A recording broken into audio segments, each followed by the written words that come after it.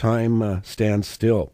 This isn't your first rodeo with Rush either. You've done many, many projects with these guys, right? I have. I started doing videos for them back, 20 years ago. We did 3 videos for them. We had to have a great relationship with them, and we collaborating visually was awesome. A lot of fun, a lot of brainstorming, coming up with ideas. But that was a time when videos were being played, and then of course MTV stopped playing videos, and was only interested in sort of more pop mainstream, so they stopped doing videos. And I guess about 12 years ago, on their R30 tour, Rush has always been a band that's had visual backdrops. And for their R30 tour, they had done an animated montage to sort of open the show. But I think Geddy, when he saw it completed, he felt it was a bit too serious, so he wanted to introduce a comedic ending for it. So he asked us to get together and had this idea that we should have the animated ending be a dream. And the dream was, the guy waking up from the dream was Jerry Stiller. So we went to New York and shot Jerry Stiller waking up out of a dream.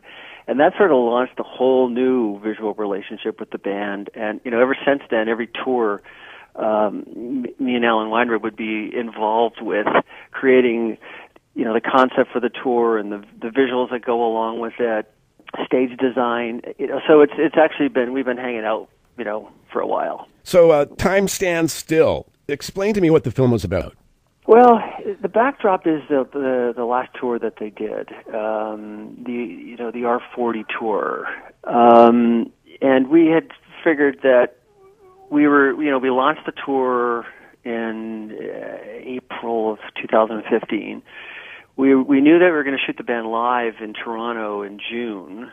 But we also knew that it was possibly the last tour that they were going to do. So we were like, well, we got to shoot this, and we got to do a documentary. So when it started, we weren't really sure what it was going to be, but we knew that it was going to be behind the scenes, documenting what goes on.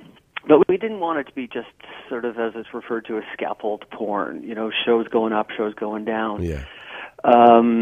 We shot a bunch of interviews when we were in Tulsa, but we hired a field director, a guy named Miller, who had been out with them on the last tour and embedded them into the tour. So he was actually one of the crew, and he would actually trigger different visual things that would go on the screen. But he had cameras, and he would shoot them every day or every show with the mission of we wanted to get this sort of this behind-the-scenes kind of candid feel. But meanwhile, we wanted to cover the fans, because what we realized in talking about this is that this band represents the end of an era. 40 years ago they started, when you put out records to, you tour to sell records. Now you put out records to support a tour. So, it's gone completely 180. And so we wanted to really explore that whole idea of this band that's been doing it for 40 years. How do you do that? You have a very loyal fan base. So we felt that the story could be a parallel track, 40 years on the road, 40-year fan base. Even if you only liked the band from 10 years ago or 20 years ago or 30 years ago, you need that loyal fan base. So the doc is really about the band's 40-year career and the loyalty of their fans who have supported them for the last 4 decades. So candid interviews with the band, behind-the-scenes stuff with the band, a handful of deep dives on fans, and then a whole bunch of random fans that are just super, super passionate.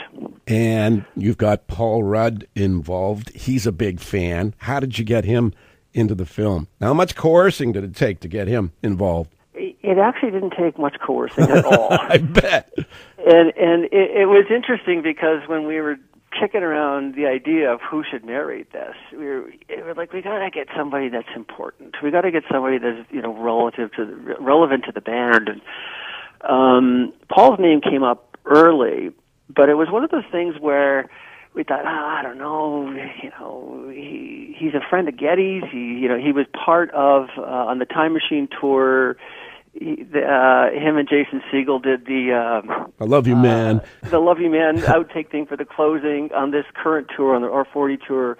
We did a little thing where We had different celebrities do the rap section of Roll the Bones. Yeah.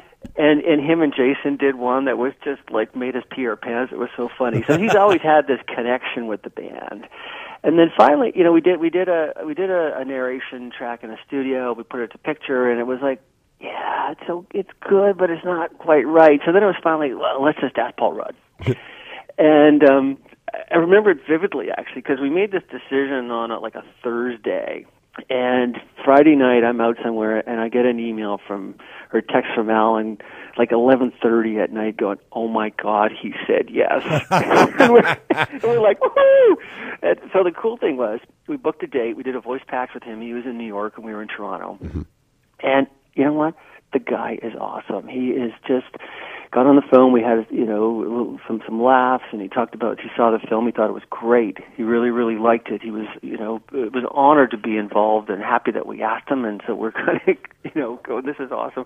We talked a little bit about what the narration tone should be, mm-hmm. and he does the very first narration block one, and I'm like a goofball, and I'm going, oh my God, not to sound cheesy or anything, but I love you, man. and he giggles, and then it just every time he would do a take, it was perfect. Like the guy is the regular guy that has the ability to talk and you listen. He can be serious, he can be comedic. We were thrilled. We were totally thrilled that he said yes, and then when he delivered, it was even better. Craziest, wildest, most passionate fans. Where did you find them, and how was it talking to them? Well, there's a whole whack of them. Yeah. I think that we featured three. We deep dive on three of them in the film. There's a fan in the film that. Actually, he's from Scotland, and he was in a car accident, and he was dead. He actually died in a car accident, and they brought him back to life, and he recovered. But he used the music of Rush to help him recover, which was just one of those stories that you latch onto and go, oh my God, that's the power of belief, but it's the power of lyric and music. There was fans that we talked to that have been to, over 200 shows. They're a very loyal fan base, and the interesting thing about them is they when they see each other. In fact, one of the fans in the film talks about being out for dinner and seeing someone walk into a restaurant with a Rush T-shirt on. And she'll say, excuse me, but I've got to go say hello to somebody I've never met. And, the conversation unfolds. Because they've got Rush T-shirts on, it's, how many shows you've been, what's your favorite album, all that kind of stuff. And it's just, they have this sort of loyalty to each other. I think one of the things we realized in doing this, and it was really felt in L.A., this fan base loves when the band tours. And, lots of times a fan will go out and see 10 shows on a tour, even more. But the LA show was like the representation of potentially the last time that they would get together as a Rush family and enjoy each other's company.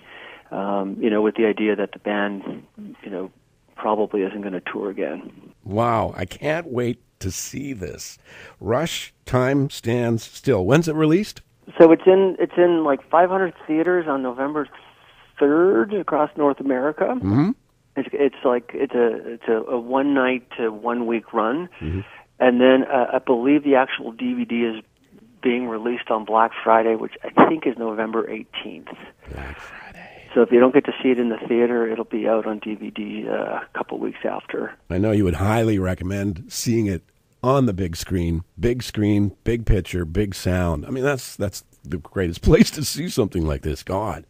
You have to experience seeing the film in a live audience, in a theater with a live audience, and have them react.